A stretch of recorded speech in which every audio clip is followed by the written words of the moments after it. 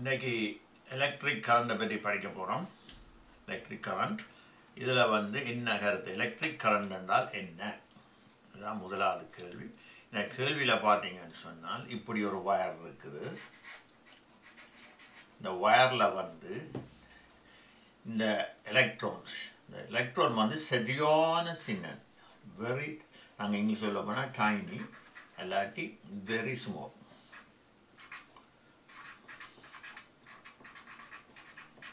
இப்படியான வெரி சின்ன எலக்ட்ரான்ஸ். ஆனால் அவை என்ன, அவைக்கு எலக்ட்ரானை நீங்கள் வழியாக பார்த்தீங்கன்னா அவை எப்பயுமே ஒரு நெகட்டிவ் சார்ஜ் இருக்குமே. அவை நெகட்டிவ் சார்ஜ் சும்மா அவை வந்து ஃப்ளோ ஆஃப் எலக்ட்ரான். உண்மையான கருத்தை வந்து ஃப்ளோ ஆஃப் எலக்ட்ரான், அதாவது ஒரு எலக்ட்ரான் மூவ் பண்ணிக்க தனியாக போகிற இல்லை, அவை தங்களோட சேர்த்து ஒரு சார்ஜை கொண்டு போயிடும். அதுதான் உண்மையில் நடக்க போகிற electricity. Okay, electron flow of electron. அவ வந்து they carry a charge, carry பண்ணிட்டு போயிடும் ஒவ்வொரு எலக்ட்ரான். சாரி, இதில் வந்து ஓகே, கேரி ஏ சார்ஜ். ஸோ இதை சொல்கிறது ஃப்ளோ ஆஃப் எலக்ட்ரான், அதாவது ஒரு எலக்ட்ரான் வந்து மூவ் பண்ணிட்டு போய்க்கல வந்து தன்னோட ஒரு சார்ஜை எலக்ட்ரானோட ஹேவ் நெகட்டிவ் சார்ஜை கொண்டு போயிடும்.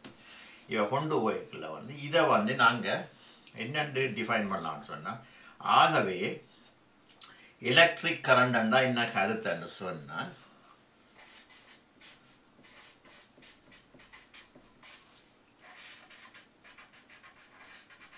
என்ன கருத்துன்னு சொன்னால் flow, simply flow of charge. Charge என்றது அந்த நெகட்டிவ் சார்ஜை கொண்டு போகுது. அதான் கருத்து, அதான் உண்மையாக எலக்ட்ரிக் கரண்ட். இதை என்னென்று மெஷர் பண்ணுறது, இந்த மெஷர் பண்ணைக்கு பார்த்தீங்கன்னு சொன்னால் நாங்கள் அமீட்டரை யூஸ் பண்ணுறோம். இது வந்து ஒரு அமீட்டர், ஒரு ஈக்குவப்மெண்ட், அந்த அமீட்டர்னு சொல்லி அதுக்கு பேர். அப்போ இந்த அமீட்டர் வந்து இதை வந்து அது, ஆனால் என்ன பிரச்சனை என்று சொன்னால், இந்த நீங்கள் அதுன்ற கருத்தை நாங்கள் எழுதிவிடுறோம். அமீட்டர் தான் என்ன, அவ என்னத்தை செய்ய போயிடும், அவன் தொழில் என்ன, அவ மெஷர் பண்ணும் of current. There in the current flow, current flow excuse me, in that particular circuit. இந்த எலக்ட்ரிசிட்டி கம்ப்ளீட் சர்க்கியூட்டில் வந்து என்ன மாதிரி சார்ஜ் பண்ண போகும். உண்மையின்படி என்ன நடக்குது, இந்த சின்ன சின்ன எலக்ட்ரானை வந்து ஒரு தனி எலக்ட்ரானை வந்து இந்த அமீட்டர் மெஷர் பண்ணுறது கஷ்டம். ஆனபடியாக அவை என்ன செய்யணும்னு சொன்னால், ஒரு பஞ்ச் என்ன சொன்னால் ஒரு கட்டு மாதிரி இதை சொல்கிற ஒரு நிறைய கட்டு உள்ளதை உண்டாக்கிட்டு, அந்த கட்டில் வந்து உண்மையை பார்க்கணும் அவ்வளோ அமௌண்ட் இருக்கும்டா. இப்போ சே ஹோல் பஞ்ச் ஆஃப் எலக்ட்ரான்ஸ். இது உண்மையை கிளம்பினா ஒரு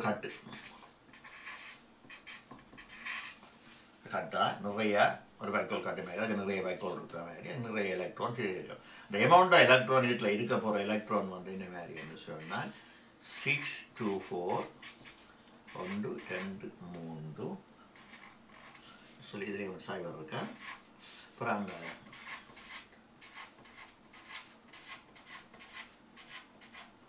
இவ்வளவு எலக்ட்ரான் வந்து ஒரு கட்டுக்குள்ளே இருக்குது. ஆனால் இதை இப்படி நாங்கள் எழுதுகிற இல்லை, இதை வந்து நாங்கள் என்ன எழுதுனாங்கன்னு சொன்னால், இதை வந்து 6.24 10 to the power 18 எழுதுவோம். இது போல் அப்படி எழுதுறப்பாக ஷோட்டாக எழுதுவோம். இப்போ இவ்வளோ எலக்ட்ரானையும் வந்து ஒரு பண்டலுக்கு போட்டு கொண்டு போகிறதுக்கு, ஒரு குறிப்பிட்ட நேரத்துக்குள்ள கொண்டு போகிறதுக்கு என்ன நடக்கும் அதை தான் சொல்கிறது.